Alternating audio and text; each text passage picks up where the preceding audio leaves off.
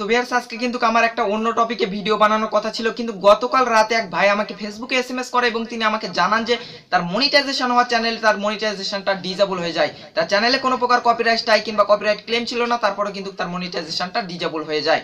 তো তারপরে আমি তাকে বলি, সেই ভাইকে বলি যে আপনার মনিটাইজেশন পেজে চলে যান, সেখান থেকে আমাকে একটা স্ক্রিনশট পাঠান।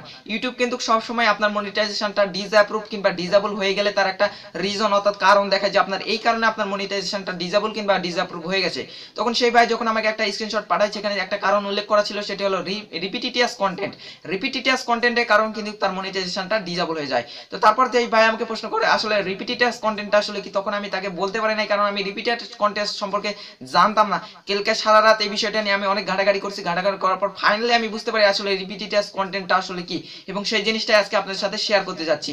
তো ভিউয়ার্স আজকে আমার এই চ্যানেলে যদি 10 জন সাবস্ক্রাইবার থাকে, সেই 10 জনকে আমি ভালো কিছু দিতে চাই, ভালো কিছু শিখাইতে চাই। এই জন্য আমি সবসময় কিন্তু হেল্পফুল ভিডিওগুলো আমার চ্যানেলে আনার চেষ্টা করি। তাই জন্য আপনাদেরকে রিকোয়েস্ট করবো, আপনি যদি আমার চ্যানেলে নতুন এসে থাকেন তাহলে অবশ্যই আমাদের চ্যানেলকে সাবস্ক্রাইব করে দিবেন আমাদের পরবর্তী গুরুত্বপূর্ণ ভিডিওগুলো পাওয়ার জন্য। তো আজকে রিপিটিটিয়াস কন্টেন্ট সম্পর্কে বলবো, আশা করি কষ্ট করে এই 2-3 মিনিটের ভিডিও আপনারা দেখবেন। তো আর কথা বাড়াবো না, জাস্ট ভিডিওতে চলে যাব। তো ভিউয়ার্স প্রথমে জেনে নেওয়া যাক আসলে রিপিটিটিয়াস কন্টেন্টটা আসলে কি। একই কন্টেন্ট, একই ভিডিও, একই ইমেজ দেখেন, এসব নিয়ে কিন্তু অলরেডি ইউটিউবে হাজারো ভিডিও আপলোড করা হয়েছে এবং ওই টপিকগুলোই কিন্তু ওই ভিডিওগুলোই ওই ইমেজগুলো দিয়ে আপনি একটা ভিডিও বানিয়ে ইউটিউবে আপলোড করতেছেন, তখন কিন্তু ওগুলো রিপিটিটিয়াস কন্টেন্ট হিসেবে চিহ্নিত হয়ে যাচ্ছে। অর্থাৎ একই জিনিস ইউটিউবে বারবার আপলোড করা হচ্ছে, এইসব জিনিসকে বোঝানো হচ্ছে।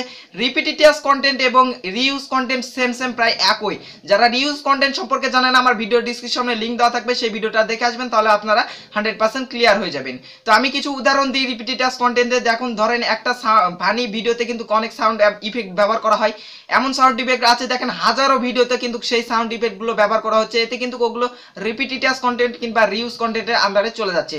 তো এখন অনেকে বলতে পারেন যে কপিরাইট ফ্রি ইমেজ কিংবা কপিরাইট ফ্রি ভিডিও যদি আমরা আমাদের ভিডিওতে ইউজ করে থাকি, সেক্ষেত্রে কি আমাদের চ্যানেলে কোনো প্রকার সমস্যা হবে কিংবা আমাদের পরবর্তীতে কোনো প্রকার সমস্যা হবে কিনা। তো সেই সব ভাইদের বলতে চাই আমি যে কপিরাইট ফ্রি ইমেজ কিংবা কপিরাইট ফ্রি ভিডিও আপনারা ব্যবহার করতেছেন ঠিকই, আপনার চ্যানেলে কোনো প্রকার রিপিটিটাস কন্টেন্ট কিংবা রিউজ কন্টেন্ট আসতেছে না, তার মানে এই না যে নেক্সট টাইম কোনো আসবে না। কারণ আমি একটা জিনিস আপনাদের বারবার বলতেছি, যত দিন যাচ্ছে ইউটিউবের রুলসগুলো কিন্তু ততই হার্ড হচ্ছে।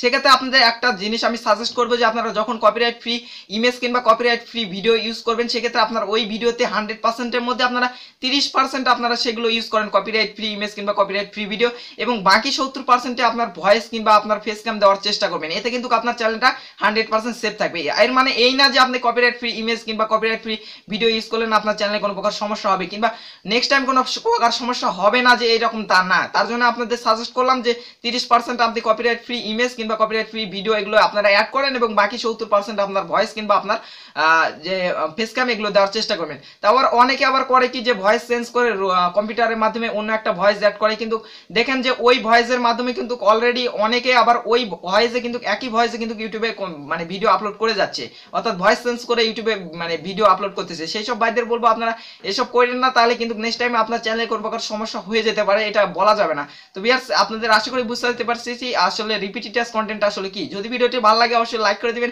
কমেন্ট বক্সে আপনাদের মতামতটি জানিয়ে দেবেন, এবং পরবর্তী গুরুত্বপূর্ণ ভিডিওগুলো পাওয়ার জন্য অবশ্যই আমাদের চ্যানেলকে সাবস্ক্রাইব করে দিবেন। আজকের মতো এখানে বিদায় নিচ্ছি, সবাই ভালো থাকবেন, সুস্থ থাকবেন এবং SK24 এর সাথে থাকবেন। সো বন্ধুরা, গুড।